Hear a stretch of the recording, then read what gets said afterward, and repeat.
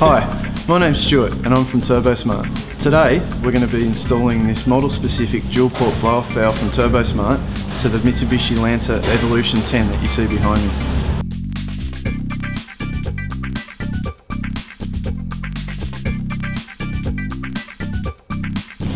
This brand new blow-off valve is both smaller and lighter, and it features our unique tool-free adjustment via rotating cab and swivel nipple. And we also have a new design piston that has better sealing and better response for the engine. The two ports are staged to provide both vent to atmosphere and bypass operation. Here we have the factory bypass valve installed in the engine bay. To remove this valve, we simply need to undo these two hose clamps and the vacuum source nipple. The factory bypass valve is a simple, non-adjustable, one-port bypass valve.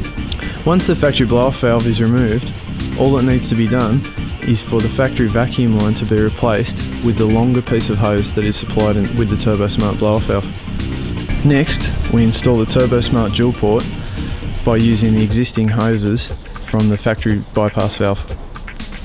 Today, as a performance option, we're using Murray constant tension clamps supplied by Turbosmart. However, if you would like, you can use the factory clamps supplied.